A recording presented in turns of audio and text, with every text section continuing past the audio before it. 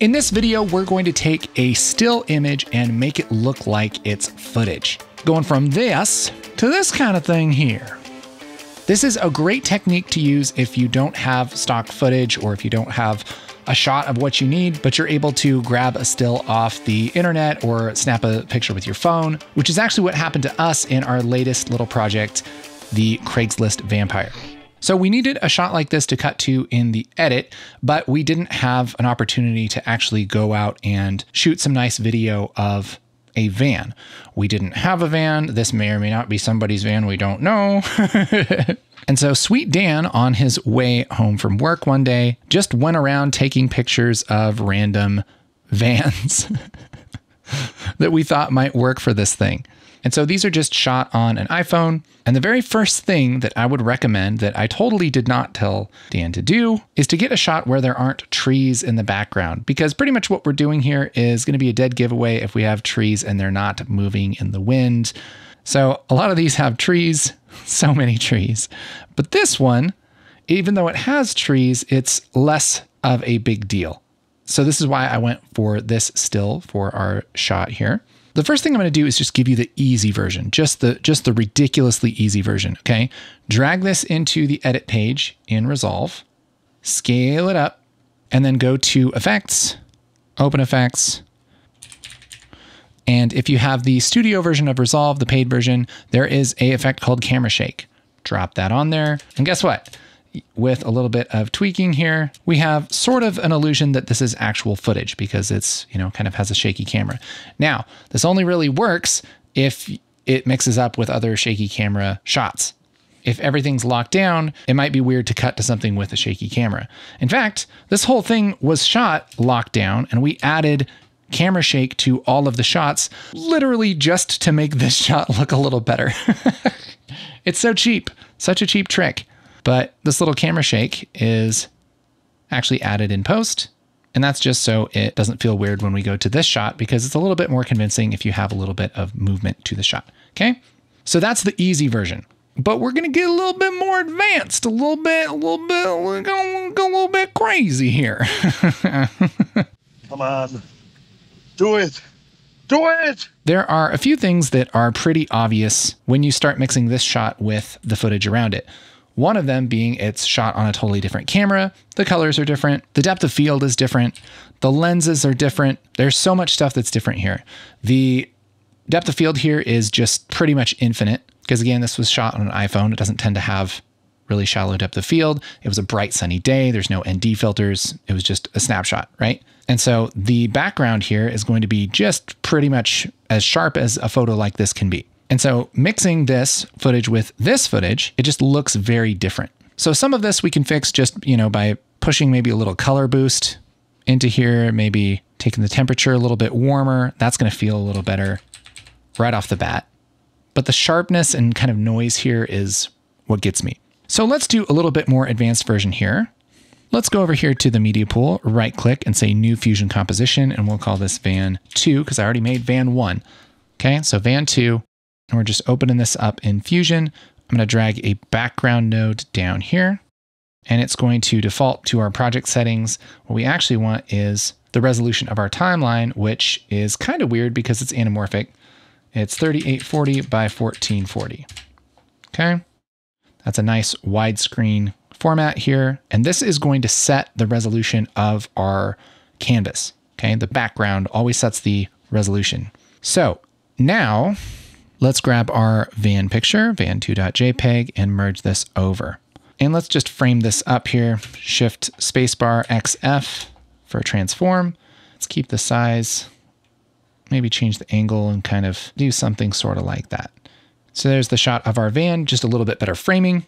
We are going to do some color on this, but there is really kind of the big bang for your buck here is going to be the depth of field stuff, because that's going to not only make this mix with the other shots a little better, but it's also going to fix a lot of this kind of nastiness around the trees and everything. I'm just going to hide our page navigation here. So there are a few ways that you can add depth of field to something. Essentially, there has to be some way that you blur the background and you keep the foreground not blurry. And some of you DaVinci Resolve fans at this point are going to say, hey, I bet you're going to use depth map. Well, we can. I'm going to hit Shift Spacebar and type DEPTH. depth map right here. And let's run this into the depth map. This, by the way, is only available in the paid version of Resolve. And here, this will figure out kind of how far away things are magically. I don't know how it does it. It's kind of crazy. The one thing we'll do is invert this depth map. And that's going to give us a good map of the van and everything. And this kind of thing we can use with an effect called depth blur. Depth blur like this. And let's just run everything through this depth blur. Run the depth map into the green input of the depth blur. And let's see what it does. Blur channel instead of Z, we're going to pick Luma. And then let's take this depth map and let's bring this here on the second viewer.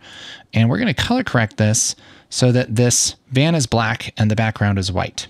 Because whatever is black is going to be in focus and whatever is white is going to be not in focus. So let's take this brightness and contrast. We'll make sure to clip the black and the white, and we'll make sure we're actually looking at this.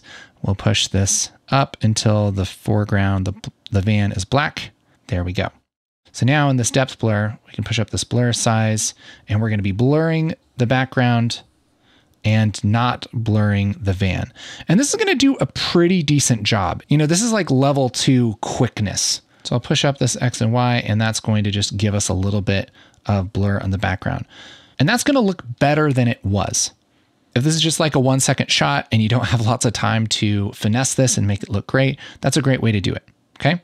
But if we were to look a little bit closer, we'll notice there's some problems here. This depth blur is still blurring the edges of this van, and even the blur that it's adding is kind of weird looking. It's a box blur, and so we can switch this to soften, and that's going to help, or super soften.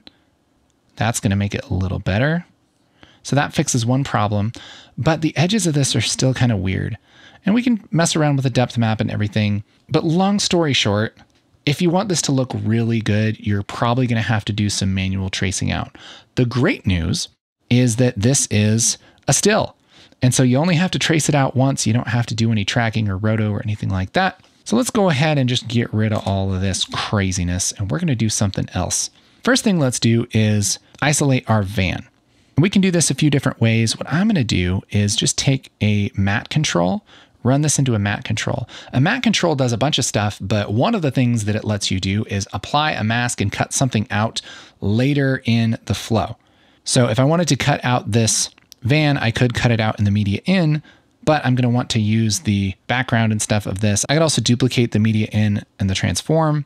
You know, I could do something like this and then cut it out here if I wanted to, but I like to work in a way that kind of flows everything down into itself. So this matte control, we can apply a polygon mask, and we can put that into the gray input, which is the garbage matte. And whatever I select here for this matte control, it's going to cut it out.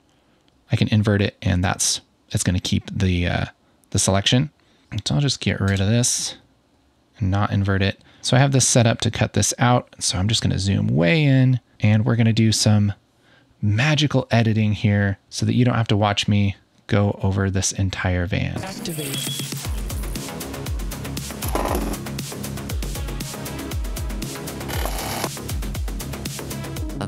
And I'm going to zoom in here and just push this soft edge up just a little bit, just so it's not super sharp when it's cut out. Okay, great.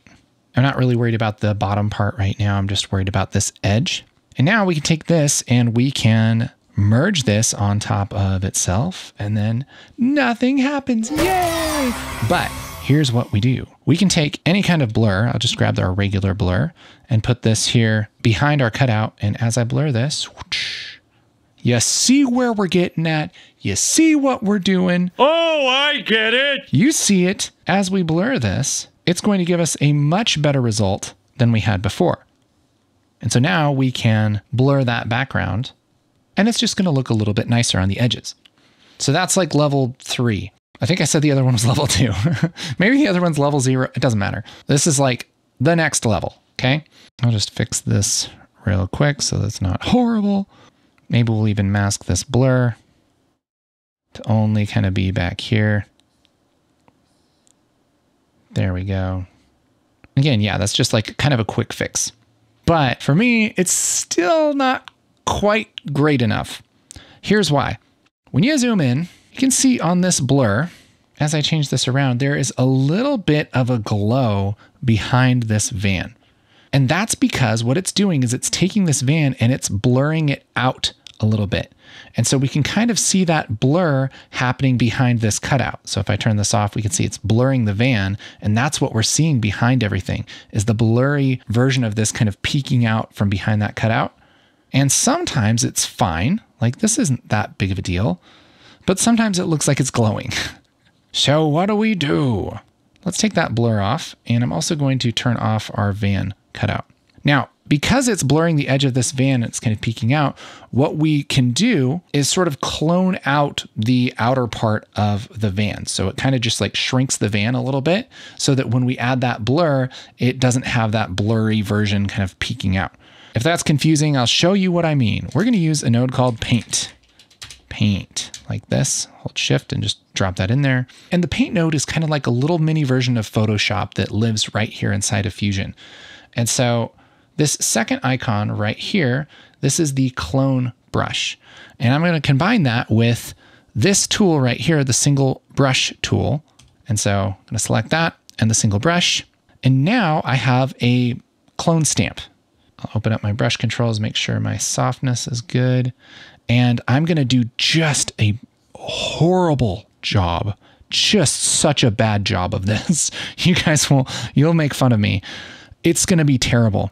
All right. And how this works is you hold Alt and click wherever you want to copy from, and then you just click and paint where you want to copy to. So I'm just going to kind of go in on this, just pushing it in, you know, a little bit on each side. See what I'm doing here? I'm just kind of erasing the outer edge of this, and I'm just picking wherever I can. Anything that kind of runs into this, I'm just trying to kind of continue that texture over. See this tree, we're going to do some stuff here. We're just going to copy and paste this little edge, and we're just going to do our darndest to kind of duplicate the edges here. And the great news is that you don't have to be that great at this because it's going to be really blurry. That's the nice thing. There we go. Just kind of getting rid of this stuff. I'd say that was a pretty good job right there. Take the size down a little bit. Let's just keep copying this over. All right. So what we've done is just kind of squished in the edges of the van. When we run this through a blur, so we could just use this same blur, push up this size. We can blur it quite a bit. And when we put this top on, bloop, we don't have the glowing edges there. Look, because it's blurred, but it's way back here instead of out here. It's kind of a lot of work, but making things look really great is sometimes a lot of work. Okay, so now we have this kind of clean plate here. We've done a little bit of magic on. And so this is kind of the next level. Now, the type of blur that you use is also kind of important because the camera that we were shooting with had an anamorphic lens on it, which means that one of the characteristics of that is that the blur has a certain feeling to it. And so again, in the paid version of Resolve, there is a node called Lens Blur. Lens Blur does its best to try and imitate the actual kind of blur that you get from a physical lens. And so you can see the difference here just in the bokeh right here. So if I change that blur size, we can see that this is actually a hexagon shape. So that looks a lot more realistic. Now, if we want to be really good about this, we can go back to one of our actual shots here. And let's take a look at the bokeh here. It's mostly just soft, but we can see these little shapes here. And this is kind of what we're looking at. It's kind of these ovals. That's what the bokeh looks like. And so what we want to do is imitate those ovals. Let's go back to our comp here. And this is not oval status yet. Let's go to Lens Blur. Just switch this to octagon and change the blade curvature to be totally curved. So that's just going to give us a circle. Anamorphism. We can change this and that's going to stretch this one way or the other. And so we want that to be kind of an oval shape, which technically is going to be about 0.667 for anamorphism because these are a 1.5 anamorphic lens. I know this is getting so crazy, but it means that it's kind of being squeezed down to 67% or so. on the x-axis, and that gives us these ovals. See what we're doing here? Now we have a much more realistic blur. Push up this blur size a little bit, and you see that's looking familiar. Now we put our van back in here, and it's looking pretty good. It's looking a lot better, lots better. And let's mostly put this on back here. Soften that out a little bit. And that's giving us a much better result, a lot more realistic, looks a lot better. It's going to mix with our footage a lot better, okay? The other kind of characteristic of these lenses that we're using, so check this out. So not only do we have that bokeh there, but we also have this kind of fringing on the lenses. And so it's kind of bluish, greenish on this side. And on the other side, we have more of this kind of magenta coming in. This is called chromatic aberration. The lens kind of splits the colors like a prism, and it's just not quite lined up on the edges. So we can use an effect called chromatic aberration removal, which is meant to kind of fix that, but we can also use it to kind of overcorrect it and mess it up. So what we want to do is take this, maybe this green and purple scale, and just push this around and just see what we can get going here. Let's push this around like this and see we can kind of get those colors, start to get those colors a little wonky. Like that. I'm going to change that around a little bit just to add a little bit of that imperfection to the lens, because that's another thing with these anamorphic lenses is they're just not that sharp and perfect. They're a little bit blurry. In fact, we could probably even take this original image and make that just a tiny bit blurry too. We'll just add like a 1 pixel blur on it. Maybe not even that much, maybe like 0.6. So we just kind of diffuse that a little bit, because when we actually look at footage, it's not going to look that crisp. So now this is looking a lot better. It's looking a lot more like we were actually shot this with our proper camera. Ironically, we're messing up a bunch of stuff on it. The other thing is that when you play a still and you zoom way in, you can tell it's a still because absolutely nothing is moving. So what we want to do is add a little bit of noise to this, because anytime that you have footage, you can actually see the noise if you were to zoom in. Not that anybody's probably going to zoom in here, but it's sort of subconscious. And so I have some noise that we recorded with our actual camera, and it looks like this. Look at this. It's dancing noise. All right. This is noise that we can put over everything and then use a apply mode of overlay. And let's color correct this too, because ideally this is going to be kind of a medium gray, and there's going to be some parts that brighten and some parts that darken, but I didn't quite do it right, and it's just a little bit too dark. And so when we put this over our footage, it's darkening it a little more than I would want it to. And so let's take this brightness and contrast, push up the gain just a little bit, and let's see what this looks like. So now it's a little bit closer. It's still kind of pushing that around a little bit, but it's not totally changing the exposure here. So we're just kind of putting a little bit of grain on there. And then we're going to take this grain, we're just going to take the blend of this merge and take it down. And I'm just going to kind of push it up until I notice it. Somewhere in there, maybe 0.38. So this is just 38%. We're just putting a little bit of grain on here, and you'll be able to tell when you zoom in what this is like. So here's the difference. So here it is with the grain, and here it is without the grain. So the grain, without the grain, it just looks too nice. With the grain, it looks good. It looks real, right? Overall, what we've done is we've taken this image, we've blurred it a little bit, we've transformed it, we put it over our background just to kind of crop it. We painted out the edges, we blurred it, we cut it out and put it over itself, added some chromatic aberration, and added some grain. And now we have something that sort of looks like actual footage. And it's all about those details. Now, is anybody ever going to notice this? I don't know. I don't know. Does it still maybe look like a still sometimes? Maybe. But it's sure a heck of a lot closer than it was.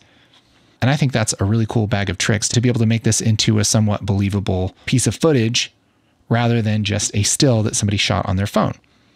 And then, of course, we can top it off with some camera shake. We'll just use the camera shake open effect. And then we have a shot that looks like footage instead of a still. Hey, if you really like these details and making visual effects, this is the perfect video for you. It's a whole course here on YouTube where we go over the basics of creating visual effects and getting in the nitty-gritty, that kind of stuff. If you like this video, you're gonna love this one right here. Okay, I'll see you over there.